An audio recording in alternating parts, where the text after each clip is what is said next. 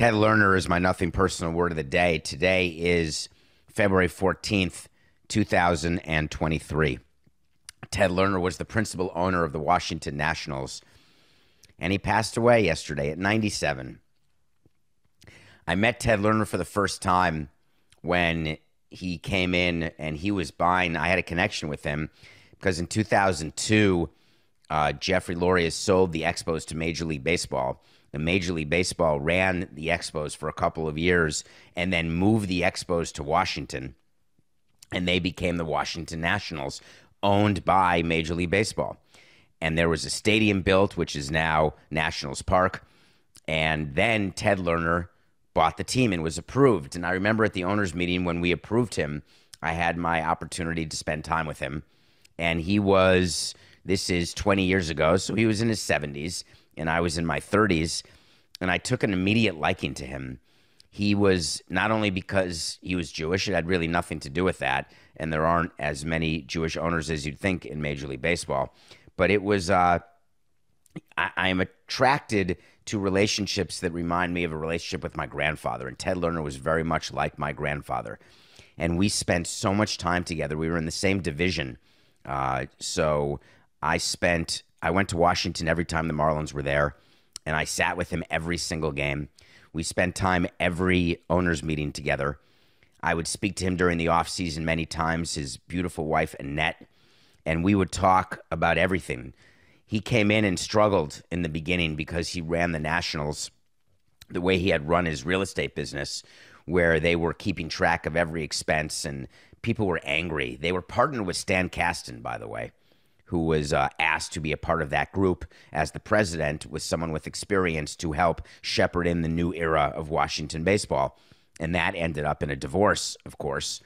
But at the end of the day, Ted Lerner and his family was running the team. And Ted had so many questions about running a team and was interested in my life. I was interested in his life, a fascinating life that he had.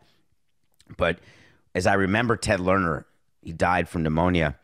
Life's weird. I called him Wednesday, and he didn't answer. And that was relatively normal, so I didn't think anything of it because older people are not as, cell phone savvy or home phone savvy. Someone is old when your first order is to call them on their home phone, right? That's a sure sign.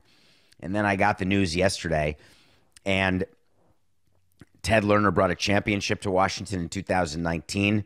He gave up control of the team in 2018, but still very much that championship was about him and what he did for the city of Washington. In his box, every game, there'd be someone different from the world of politics.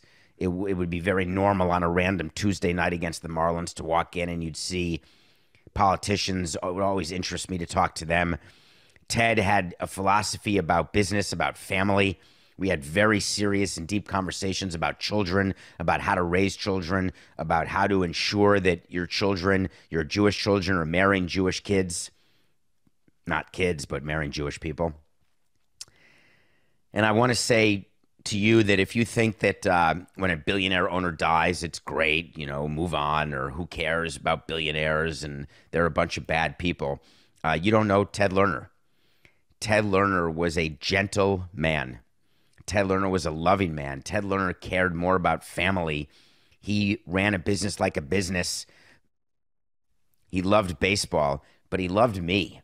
And in an industry where sometimes I was looked at as too forward or too direct or taking too many bullets for an owner or not taking enough or being too far out in public or doing Levitard shows or all of the craziness, Ted always talked to me like a grandson, and he would just tell me when he didn't agree with things I was doing or when he did. But he said, but I always love you, David. And we would end every game and every time we talked with I love you. And that doesn't happen a lot in baseball. And there's only one other owner I ever do that with and still do it to this day, and that's Fred Wilpon. And when someone passes away, the funeral, when someone who's Jewish passes away, the funeral is immediately, the burial is immediately. And I've got shows today. I'm going to go to D.C. tomorrow and pay a Shiva call, which is when you spend time with the family and when you talk about their lives and laugh about their memories and celebrate their life. That's what you do in Judaism. You celebrate the life of those who pass, no matter how tragic the circumstances or no matter how untragic the circumstances. And a 97-year-old passing away is not tragedy. So Ted, and I know you enjoyed nothing personal. You enjoyed beating the Marlins as we enjoyed beating you.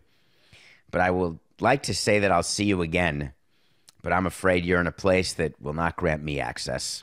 Thank you for not just being an owner of a baseball team, but for being a mensch and for teaching me what it is to separate baseball from life and baseball from love, something that I had a hard time doing during the course of my career. And I think about you every day, and I promise you that won't stop. To his wife Annette, his children, I'm sorry for your loss, and may his life forever be a blessing. Ted Lerner passes away at 97. This one hurts. Coincidentally enough, and I don't know how you transition away from death, but something I better get used to. Ted Lerner and I spent many hours talking about baseball and the extra inning games and how to make the sport better, how to make it more interesting, how to get more fans to games, how not to overpay players, why Ted Lerner, and he and I would talk about Scott Boras all the time and how Scott Boras would always get him. Yeah, he got me again, that bastard. That is true. You were like prey. You were putty in Scott's hands, Ted. Come on. I warned you. Steven Strasburg. Anyway, so we would talk about the rules of baseball pretty often. There's a rule that yesterday is now a permanent part of your life. My life, any baseball fan's life. It's called the ghost runner, and I'm not calling it that. I've told you that.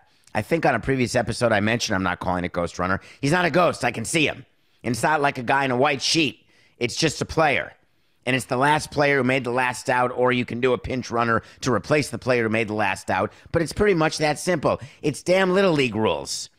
You put a guy in second base, and the biggest problem with the rule was solved when the union got its way.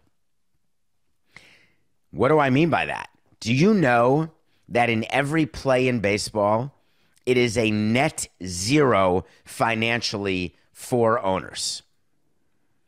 Sounds weird, right? But let's think this through. When you're up at the plate and you drive a runner in, you get credit for a run batted in. The player who scores gets credit for a run scored. These are statistics that are used when thinking about value and payroll and salary. However, the pitcher who gave up the run gets an earned run against him, and that goes against his salary. And if it's an error and an unearned run, whoever got the error, that's a demerit against his salary. You can quantify what every play does economically. When you put a runner on second base, there was a fight that the union had, which is, how are we going to deal with this? We've got to give the offensive player an RBI if the runner scores, and we're giving a run scored to that player who got on second base, not by earning it. And the union said, yeah, but what about the pitcher? It's not the pitcher's fault. When a pitcher gives up an inherited run, the earned run goes to the pitcher who put the runner on base. When a pitcher gives up his own run through a home run or gets his own runner on base and then the runner scores, it's an earned run. There's no way we're letting pitchers get charged with an earned run for this extra inning runner. And ownership gave in. So do you know that there is no earned run for the pitcher when the ghost runner scores? And I just called it the ghost runner when I promised you I wouldn't. When the runner on second scores, who got there through walking from the dugout, that's not an earned run for the pitcher. But the offensive player, we agreed as an industry, would get credit for the RBI. So the union then said, sounds good by us. The other reason the union was okay with ending games as quickly as possible is, do you know how many players lose service time because of extra innings games? Extra innings games cause a GM and a president to be on the phone during the course of that game in extra innings to the traveling secretary. Where the hell's our AAA team? We got to get players ready. Pull the player. Get them ready for a 6 a.m. flight because we're going to need to make a player move. We're going to need a starting pitcher because we're going to have to warm up our starting pitcher here shortly, who's tomorrow's starting pitcher, who's going to have to pitch long on short rest because we have no more players to pitch. You're talking to your minor league player development people. You're talking to your player personnel people. Who's next? You're looking at how many options they have left. You're looking at your roster implications. There are players who you designate each year as they're the train between AAA and major leagues. They're on the shuttle. They go back and forth all year long. They come up in a pinch when you need someone. You send them right back down as soon as you can when your main player is back ready to go. It's called the shuttle. There are players, you'd have to go back and look at the stats, Coca, and I don't have it off the top of my head. I bet you there's years where we sent the same player down 5 times. That's called being on the shuttle. Extra inning games cause shuttles. Players don't like being shuttled. It interrupts their family. It interrupts their lodging situation. And oh, by the way, it interrupts their pay. Because the people on the shuttle have one rate when they're on a minor league team and one pay rate when on the major league team. Because the major league minimum, which is what you get paid, let's say the major league minimum is $162,000. Just for fun, $1,000 a game. If you get called up for a game, you get paid $1,000 for that game. The minor league minimum is about 10 grand, let's say for fun, 10 grand a season, or let's say $1,000 a month. So let's say it's $100 a game. So when you play a minor league game, you get $100. That's a raise of 10 times to get called up for a day. So that's great for the players who get called up, not so great for the players who get sent down for the sole reason that they had to be used extra days and their arms about to fall off because of extra innings. So the union is not happy with the shuttle. The owners are not happy with the shuttle. How do you avoid the shuttle? Stop the games. Broadcasters, our biggest client, not your corporate sponsors, not your season ticket holders. Your biggest client as a baseball team is your broadcast partner. Now, notwithstanding the fact that the broadcast networks are going bankrupt and that the entire world is changing how you're watching games, the blackout rules are going to be changed. It's all going to be streaming. Major League Baseball is about to take over for all these bankrupt networks. Notwithstanding any of that, your biggest source of revenue is your broadcast partner. And that's nationally the same way too. If you speak to executives at Fox and ESPN and Turner and Apple, guess what? They don't want 5-hour games. No one sits and watches 5-hour games. They just don't. The ideal time, and I've not been able to get any of the lead execs at these stations to say this, but I really want them to. 2 hours and 30 minutes, start to finish. They recognize games will be 240, 245, 306, 320. They don't like it. 2 hours, 30 minutes, bing, bang, boom. Half-hour pregame, 2:30, 3-hour window. Thank you. The fact that this became a permanent rule yesterday was always going to happen. The reason why it had been year to year until now is that neither side during collective bargaining negotiations was willing to use it as a trade chip. When you are doing collective bargaining and there's an issue on the table that both sides agree to, you don't bargain it. And you don't acknowledge that you both agreed to it. When it doesn't have to be part of a collective bargaining agreement, you punt it. You say, we'll go year to year. We'll put it as part of the joint competition committee, but there's no way that you're getting a concession because of an extra inning rule. And that's what the ownership said, and that's what the player side said. That's why here we are the next offseason after the first year of the new CBA and this newly formed joint competition committee. Yes, the one with players and an umpire, and it's still run by owners because they've got the majority. No surprise that rule is there. It doesn't change how you make up your team. It does not change anything. The other new rules in terms of speed and pickoffs and defensive shift, it will change for 29 teams how they make up their team. The 30th team is the Marlins because they're the only team that now has 18 second basemen on their team, and not taking into account the fact that it's a brand new way that roster should be put together. But notwithstanding that, majority of teams are changing the way their rosters are. Lots of implications for the new rules. This rule, no roster implications whatsoever. There's another thing that is not getting as much press that is a big change, and that is something that is very important.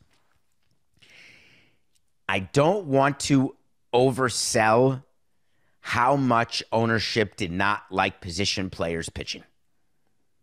They hated it unanimously. It was always 30-0. What do we do? Because it's embarrassing. There are position players who loved it. They enjoyed it. We had a list of position players who would volunteer. That's part of spring training. Who is going to be available and ready? Let's see you do a bullpen. Let's just see if by chance you won't embarrass yourself, myself, and your arm won't fall off, and you're not one of our highest paid players. And we're going to talk before the season starts in what circumstances we will allow our manager to throw a position player.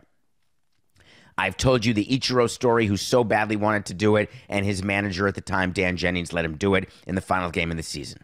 You know that Albert Pujols wanted to do it, and his manager let him do it. All of those things are true, but in general, when looking at the game, position players pitching means bad. It means there's a blowout. It means that there is a lack of competitiveness, and it was always embarrassing for us to watch SportsCenter or CBS Sports HQ, because every time a position player would pitch, they would show the highlights, and hitters hated facing position players. They all wanted to get pinch hit for. Why? Because it's embarrassing if you don't hit a home run.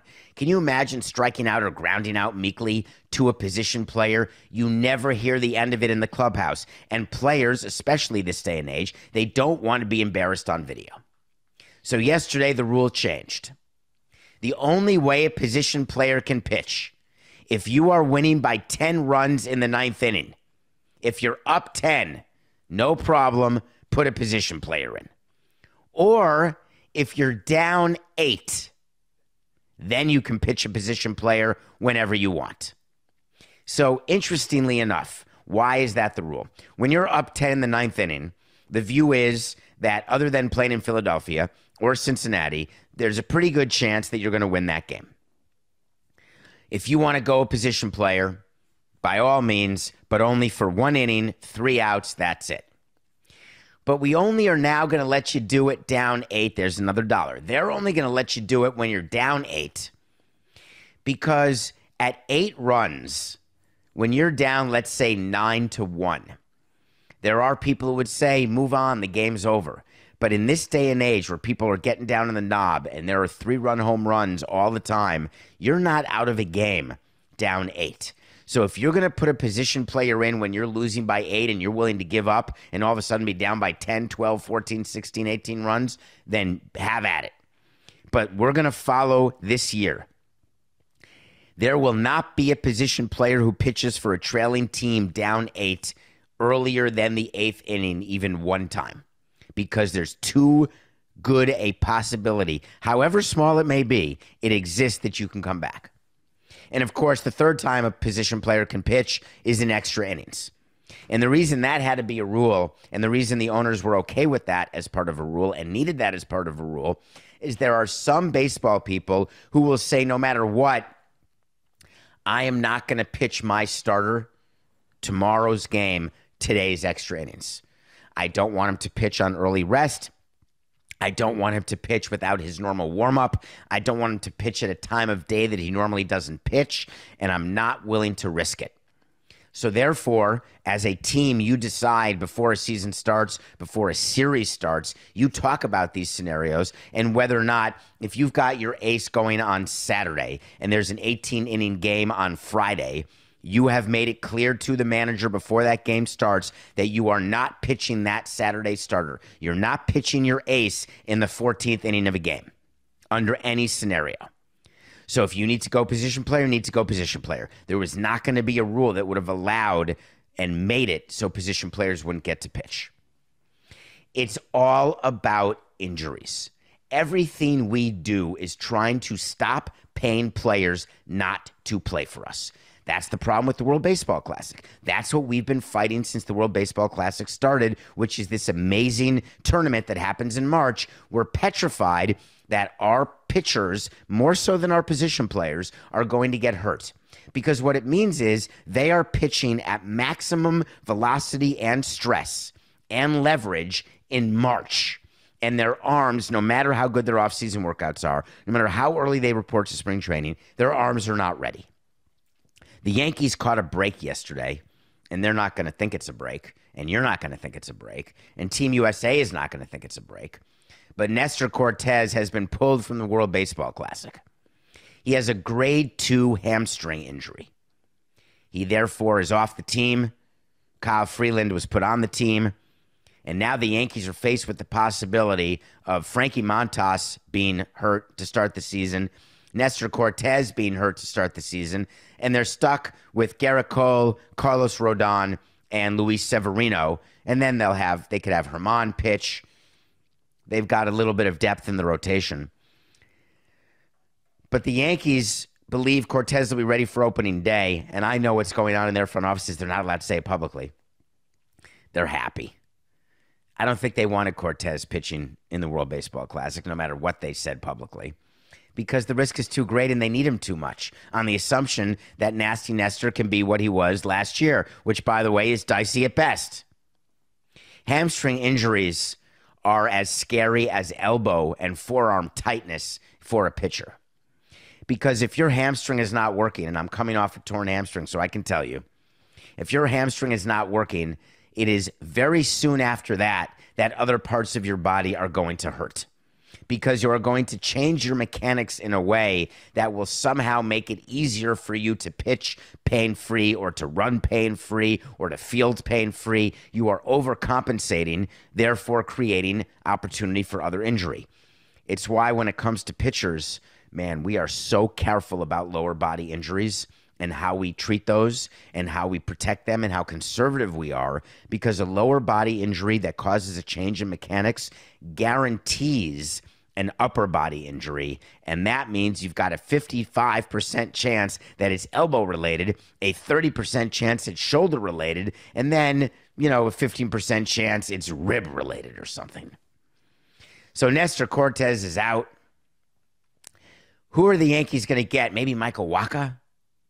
When you have an injured player, you meet with your GM and you make one of two things very clear. The first thing you make clear is whether or not there's any payroll room. Well, Yankee fans, do you know what your current payroll is? It's $292,480,000. Does that sound coincidental to you? Do you know what you don't want to be right now as a Yankee? You don't want to be going to spring training in Tampa and be a non-roster invite as a veteran who has a split deal. And we do this every year. You invite veterans. You invite them to spring training. And if they make the team, they get $2 million. And if they don't make the team, you release them, they get $0.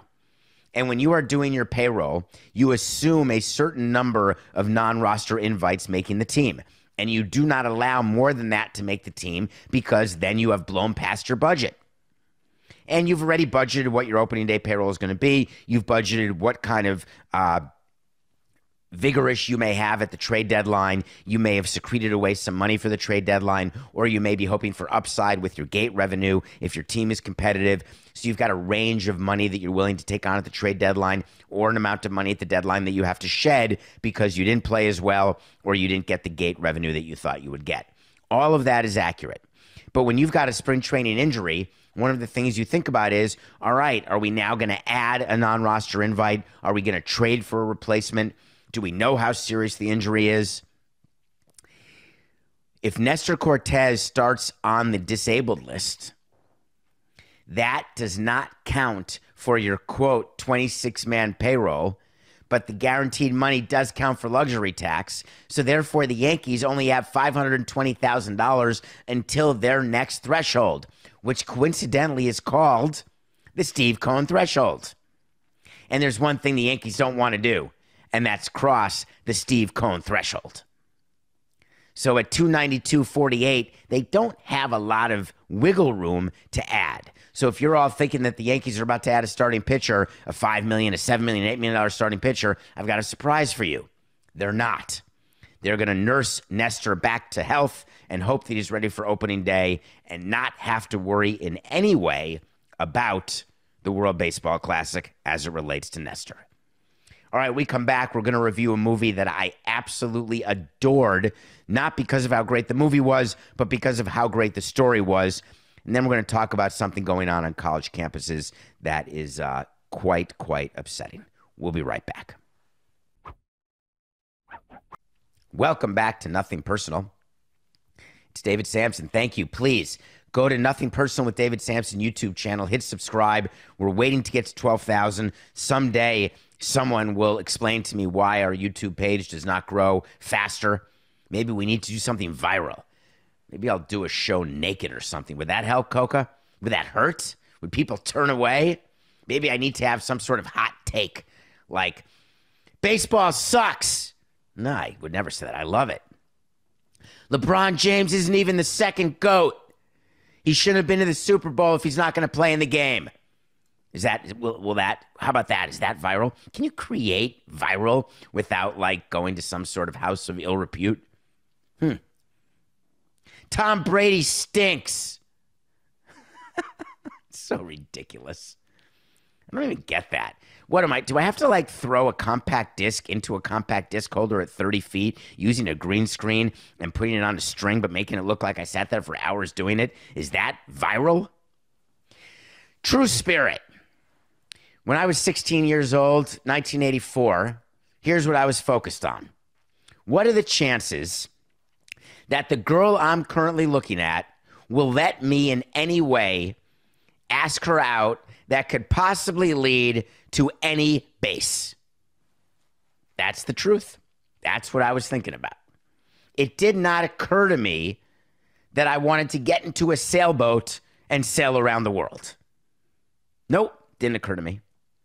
Did not occur to me that I had to worry about anything other than how to be popular, how to be liked, how to not be made fun of, and how to not be every beautiful girl's best friend, but more. That's what you think about. That's what I was thinking about. I don't know what you think about. I'm telling you, honestly, that's what I was thinking about. Today's Valentine's Day, by the way. Coca, quick side story. I'm sorry. Quick side story. At Horace Mann, the high school where I went, there was something in grade school and in middle school where there were paper Valentine's cards where you went to the store and you bought little things in little envelopes and it would say Happy Valentine's Day or Will You Be My Valentine? And they did a program where you would write out Valentine's Day cards to different people, different girls, different boys, whoever, and then you would give it into the authorities at school, and they would walk around and deliver these Valentine's Day cards to each classroom during the course of a day. And there'd be multiple deliveries in multiple rooms. There is no greater social anxiety. As bad as social media is now, and the fact that there's bullying going on and kids are losing their lives because they're being bullied on social media, and if that doesn't get addressed soon, we are going down a road that we may not recover from.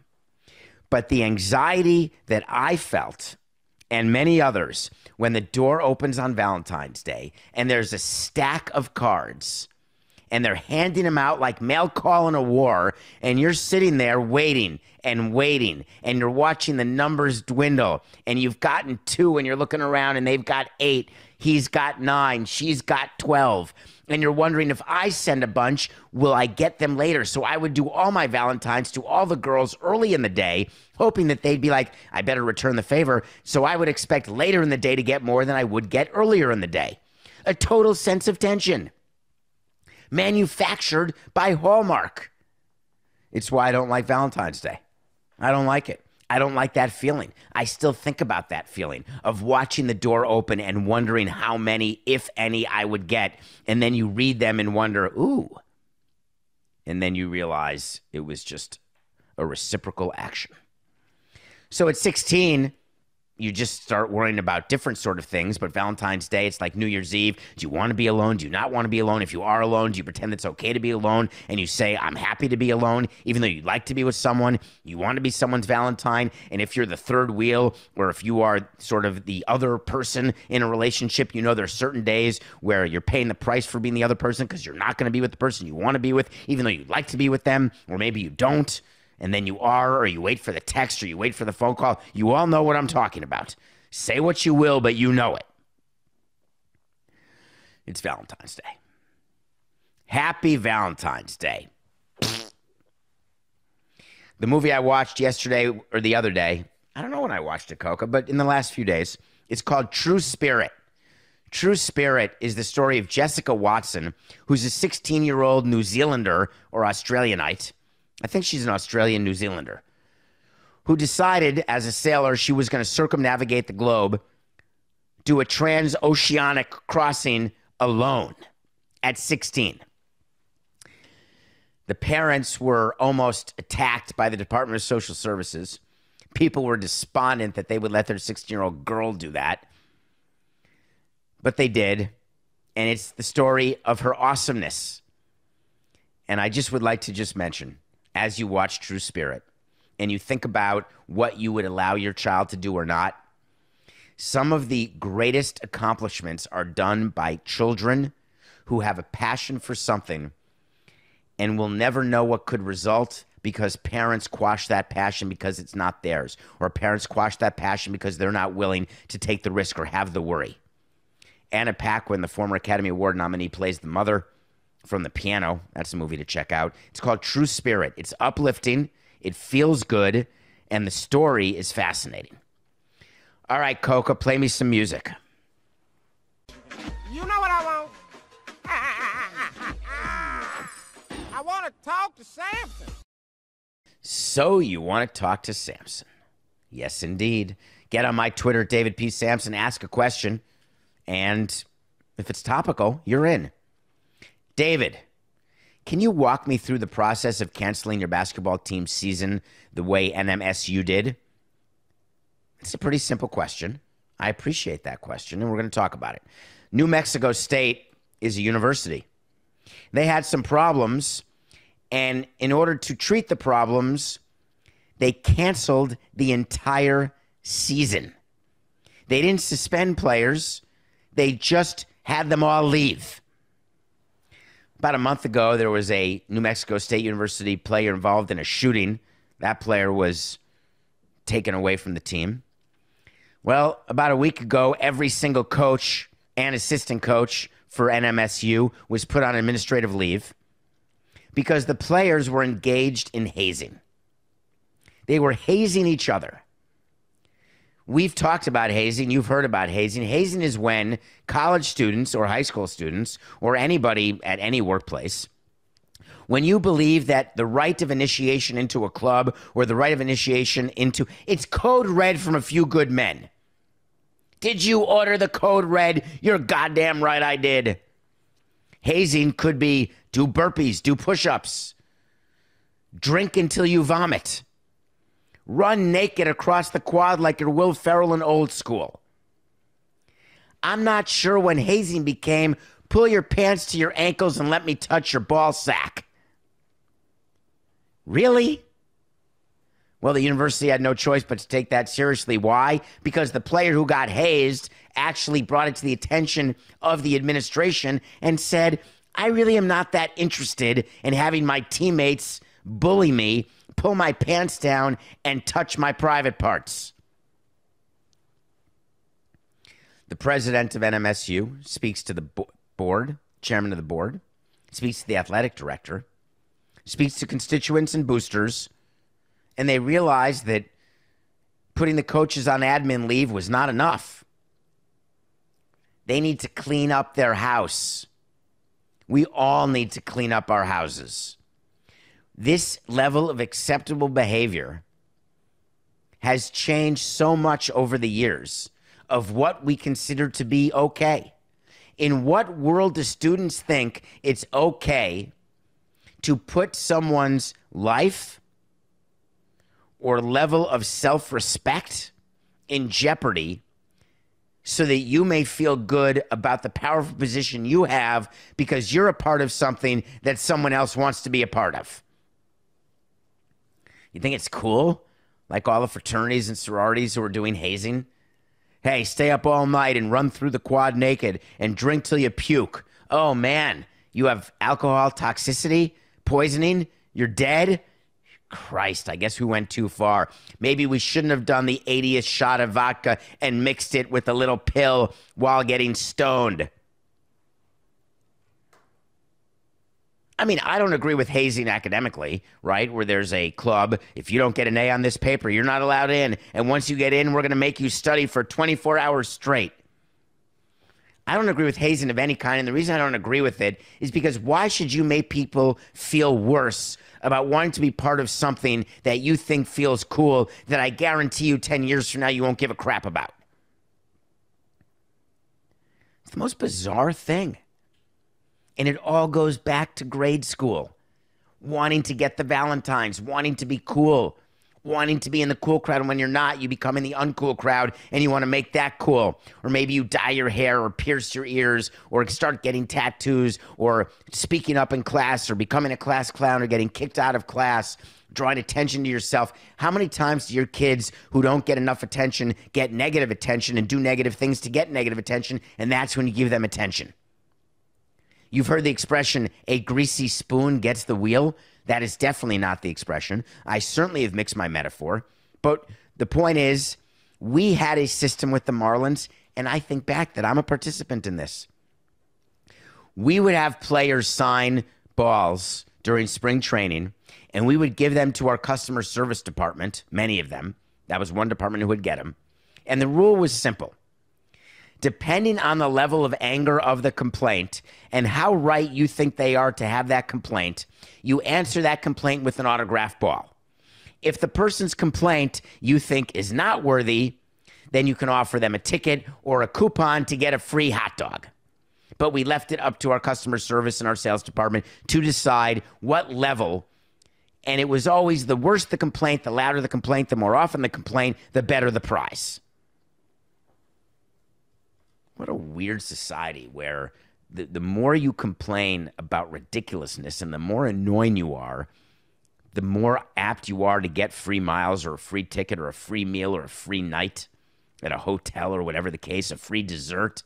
Hey, my food's cold. Hey, there's a fly in my soup. It's sort of harmless, but it's now been parlayed into the fact where negative behavior has become cool in so many places. I'm not sure I understand what the inflection point was, where it was and why it was. I'm not sure where it became okay, where students, however they were raised, however unprivileged they were, privileged they were, whatever color, creed, ethnicity, I don't care. Tell me where the background is where you say, you know what, I'm going to pull down this kid's pants and I'm going to touch him. We'll see how that goes. We'll make him part of our cool club. I don't want to be part of that club. And the administrators at New Mexico State, what choice do they have? They're running a program that is an absolute embarrassment. You tell the boosters, forget it, we're going to put your money elsewhere. You call your conference commissioner and you say, we'll forfeit the rest of our games. We're happy to vote for whatever you want in terms of how to seed everyone for the conference championship. Of course, the question that's being asked is the team stunk so badly. Would a good team, would the number one team in basketball, would they cancel their season with the NCAA tournament coming up? If you had that level of hazing, you don't want to hear my answer to that. Highly unlikely. Yesterday at Michigan State, there was a shooting. Michigan State got together and they have canceled their next 2 days of anything on campus, including all of their sports, including all of their games. A non-affiliated 43-year-old went into an academic hall and then into a student union and killed people last night. We don't have information whether it's an assault weapon. But if it is an assault weapon, I'm going to ask again. I'm going to ask as many times as I have to. I'm just curious if you could get to me, and I'm happy for you to get in my Twitter. I really am. I'm happy to have the debate. I am waiting for someone to explain the Second Amendment to me where it says that we have the right to have assault weapons. I need to know. I'm just curious about it. Today is the 5-year anniversary of something that happened in where I lived, Parkland. 5 years. There's activists. There's people trying to effectuate change. There was my ill-fated attempt to try to get people to vote and effectuate change. During the State of the Union, there's people not applauding for banning assault weapons. I guess it's not cool if you're a Republican. You guys don't even know what I am. But you know where I am on guns. My child's in college right now. He's been in lockdown at Yale twice. Michigan State, Wisconsin, where I went, which is the best school in the country, by the way, by far. Not even a question. I don't know why Wisconsin isn't ranked first, because it should be. I just would like to ask, as you think about your political position, you think about where you stand, and you think about why you stand there. I'm just curious what your reason is. I'm curious why you think that people need assault weapons who aren't in the military. It's not stopping anytime soon. Are we numb to it? Do we even care anymore? Is it just a breaking news alert that you look at your phone? Tell me what you did when you saw the breaking news alert about the Michigan State shooting last night. What'd you do? You said, God damn it, again? And went on with your day. Hey, look, another civil war in Rwanda. Pass the broccoli. We're numb to it. That's great. I bet you're not numb to it once it happens in your family.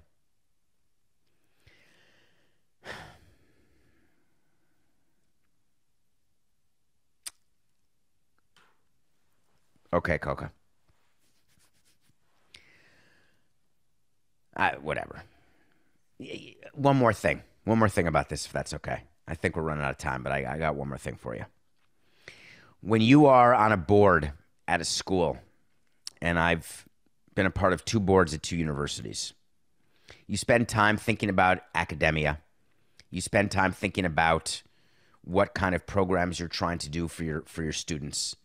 And you spend a huge amount of time figuring out campus security.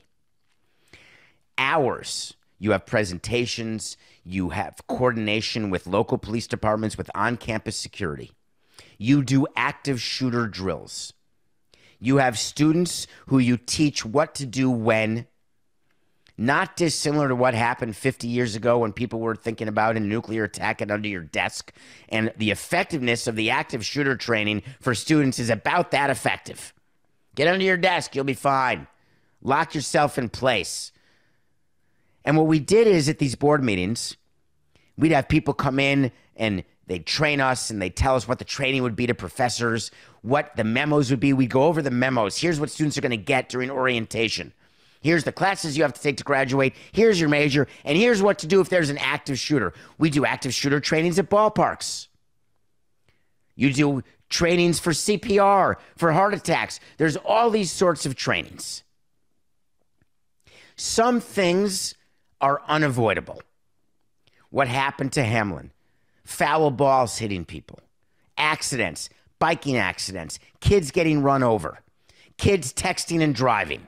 Kids drinking and driving, kids getting alcohol poisoning, all the different things that can happen. We spend time trying to teach kids the best they can to avoid situations where they have control over their own future, over their own present. And then we get to the active shooter part. Do we want to put metal detectors in every building? Do we want security in every building? Do we want armed people in every building so no one can access a building and we're patting everyone down? And what we always said is no, because we don't have the money. We're not going to put it in the budget, because if we put that in the budget, that means we're firing 3 teachers, getting rid of a tenured spot, and on top of that, we're not allowing for this level of academic or athletic interest for the kids and the students. So we're not going to do that. So what we do is we choose the risk of death on campus because we weren't willing, and nobody is, and you're not either. There is a level of expense that you're not willing to undertake. There's a level of inconvenience you're not willing to undertake, and the reason you're not is because of money and comfort. And then you wake up, you get a text alert, and you say, God damn it, We have to call parents right now because their kids died on our watch. And you know what will change in next year's budget at the universities? Nothing. And the reason it won't is because there is a level of risk that we were always willing to entertain until it happens to us. And once it happens to us at our school, what we said is, we'll worry about it then. We'll change the rules then. We'll spend the money then. We'll allocate the resources then. But in the meantime, let's spend time trying to figure out a political change, a political solution. Let's see if we can ban assault weapons. I'm sick at the decisions that I've been a part of at it, running a baseball team. Everything I've done. And I'm not going to change. I'm sick of how I was. I'm sick of how I am. And I'm sick of how we're all going to stay. All because when we look at a text alert, we swipe left.